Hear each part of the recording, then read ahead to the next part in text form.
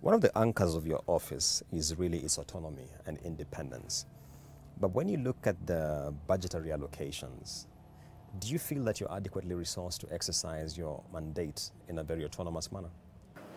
Mboko, when you are assessing the independence of the Office of the Auditor General, world over, there are various parameters that we look at. First of all, is there a broad legal framework in terms of the Constitution and the public and a Public Audit Act, or a public or a legal framework for public audit apart from the Constitution? Then we look at how is the Auditor General appointed, and is there security of tenure?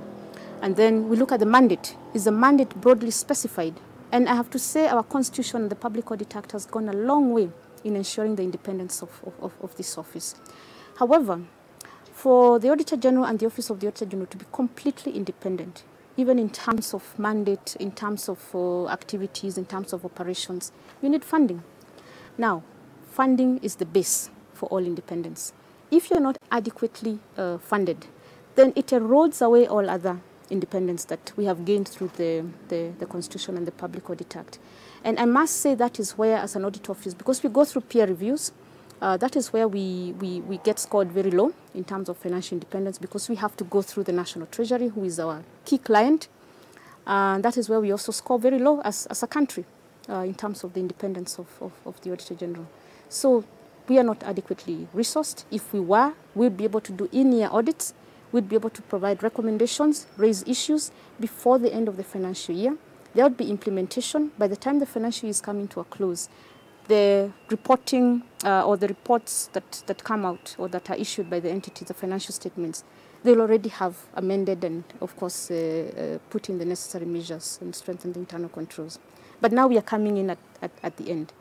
Yeah, funding is key. And just a clarification on that point you've raised. Is your view then that we should decouple the Office of the Auditor General from the National Treasury to the extent that budget estimates must come from that side? How would you envision it working then? What I'm advocating is that we know the entire budget of the country. We know that that budget needs to be audited or oversighted.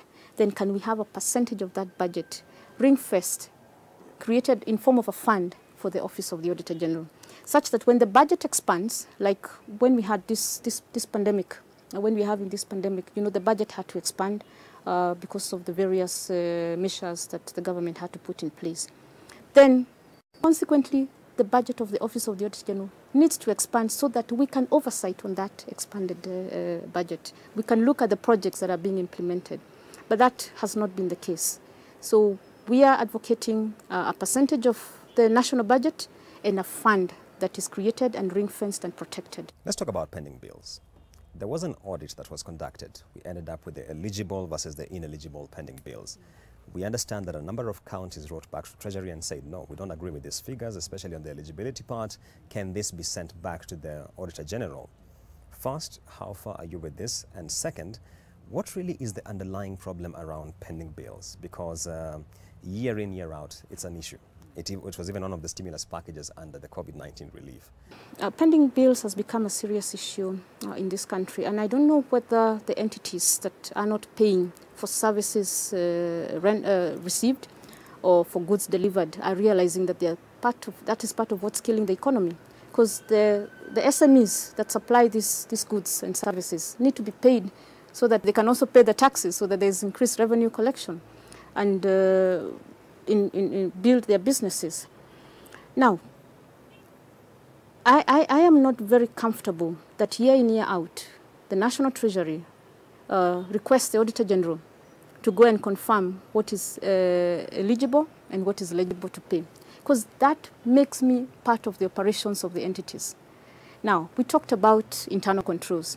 If the internal controls in those entities are working, if the internal auditors are working, they should be able to know within the entity whether the bills they have are eligible or ineligible, unless we are saying the entire system has collapsed and there's nobody in those entities that can stand up and be counted to say what the truth of the matter is. National Treasury has requested, it's in the public domain, that we do another audit. I am considering that because it is important, but we must address the root cause. Why are we not paying the bills? Is it lack of money? Are we overstretching ourselves? Are we taking on programs that were not budgeted for in the first place? Or are we just having fiscal indiscipline? Can't pay, won't pay. So those things need to be looked at. One of the grave concerns out here regarding your office is that whereas you might do a stellar job as far as audit and recommendations are concerned, implementation and sanctions are the weak point. Do you share this view? Yes, that has been an issue with us. There is a weakness on our side, and there is a weakness on the side of those who should be implementing the audit recommendations. Now, first of all, on our side, and this is something I started addressing from the onset, it's about tracking the audit recommendations that we've issued and looking at what are the cross-cutting issues, because some of these audit recommendations are not specific or unique to an entity. They are cross-cutting across the country. So we need to find out what needs to be done to address those issues. Now, secondly is on the side of implementation. We issue audit recommendations. Parliament also issues its final reports.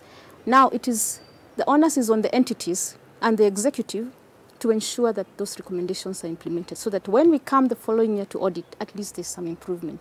But there's this perennial cycle of us reporting. Our audit reports sometimes are very disappointing because we will start a paragraph with us reported in the prior year.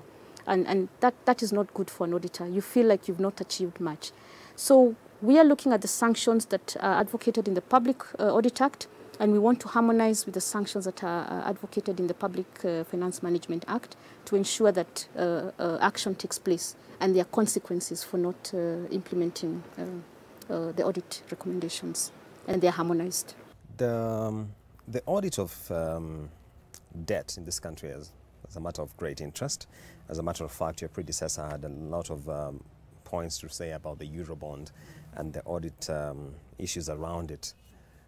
Just keen to know your thoughts around the whole audit process when it comes to focusing on public debt, and whether we are still focusing on this matter of Eurobonds, or it was a case closed entirely. It is important that we get full disclosure information. It's in the public limelight that public debt is a source of concern for this country. And that is part of our mandate. We are mandated to audit all expenditures, all entities, including public debt. It's actually specified in the Constitution that we audit public debt. We did audit Eurobond, and we did issue a report in 2019 that is to Parliament. So we expect now Parliament to take it up from there. Are you bothered that since 2019 we are still, waiting on Parliament on this matter? Because I'm not privy, or I've not been privy to what Parliament is or how Parliament is planning to consider the report, or whether maybe they did make a decision. I'm not privy to that. So this could be an area that I may need to find out.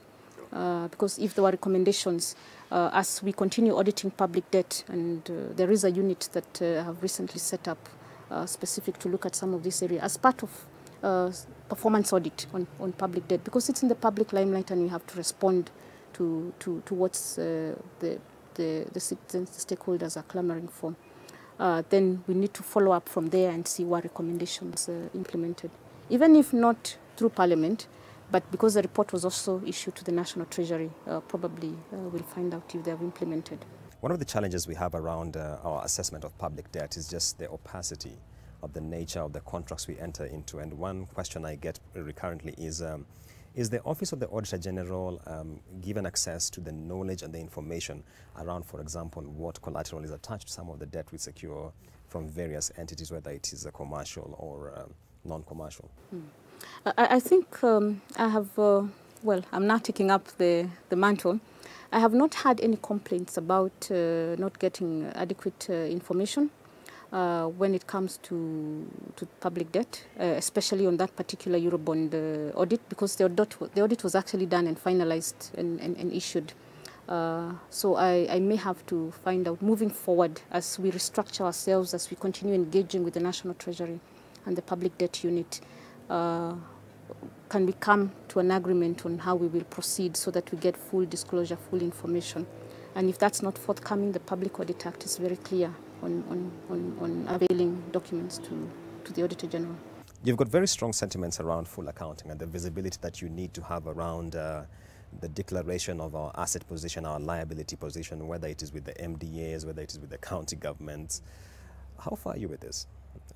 Amboko, that's an area that I have taken up as one of the areas that I'm advocating for, because this country needs now more than ever to go into accrual accounting, so that there's full disclosure of both assets and liabilities. We need to actually have them disclosed and put in the financial statements, not as appendices or annexures, but full disclosure.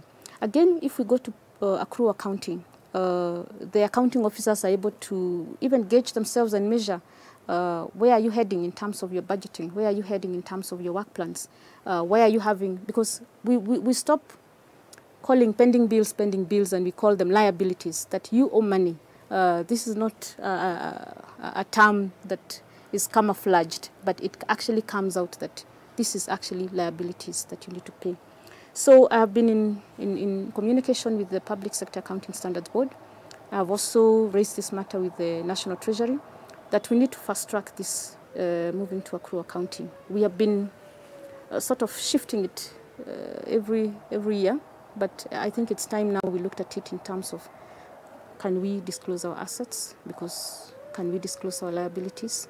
Can we have more clear information out there, published and publicized? The state of the country's wage bill is a matter of grave interest, and one of the issues around it is the subject of ghost workers. Yeah.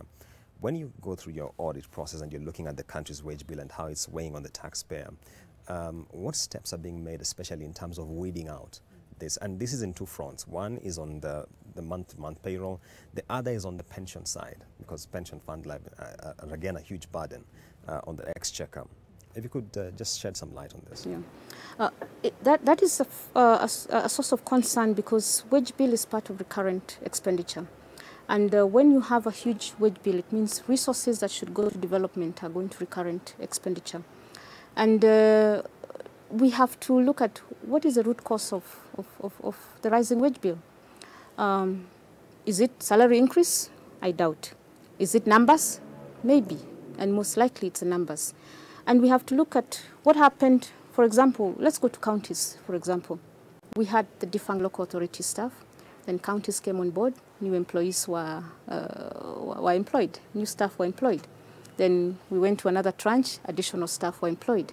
Then we had national government staff that were also devolved, or for the devolved operations that are there.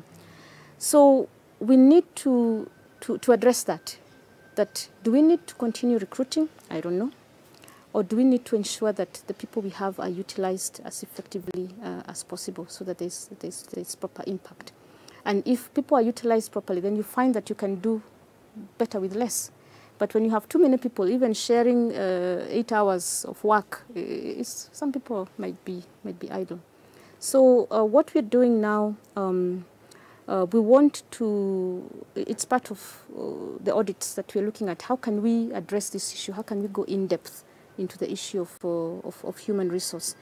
And we want to go into data analytics just to compare. This is a wage bill. These are the numbers. These are the grades. These are the salaries. Is there an issue? Then if there's an issue, then you either know this could be, as you're calling them, what did you call them? Ghost workers. Or there could be another issue altogether. It's us looking at our methodology for auditing this area. Okay, so just to be clear, you wouldn't have a sense of how bad the situation is for the ghost workers as it is? Unless I do a special audit, because I know most entities have been doing headcounts and weeding out, unless now I carry out a special audit, a comprehensive special audit. At the moment, I wouldn't be able to say specifically without concrete data, and I wouldn't want to speculate. The matter of great discussion out here right now is the subject of expenditure around COVID-19, and for understandable reasons. We've had an economic cost, we've had a health cost, and your office has largely been looked at as the last bastion of hope as far as laying to the table what the situation actually is. What guarantee can you give Kenyans? We will continue doing the audit for COVID-19. The remaining audits are going to be issued. The issues we are raising are going to be highlighted. Currently, every entity that disclosed that they've expended COVID-19 funds is also being audited. And what we're going to do is consolidate these reports, so that we have a high-level view of what is happening or what has been happening. And what I'm planning to do is issue in the summary report the cross-cutting issues with regard to how we responded to COVID-19. Because Mboko, it's not only about COVID-19, it's about future pandemics, it's about future disasters, it's about future crises. Are we ready? Are we prepared? And can we manage it when lives and livelihoods are at stake? And that point by Madam Nancy Gathungu takes us to the close of our conversation, where we've been focusing on her role as the Auditor General, matters of expenditure public, whether it's at the county level or national level. Stay tuned to NTV for more programming.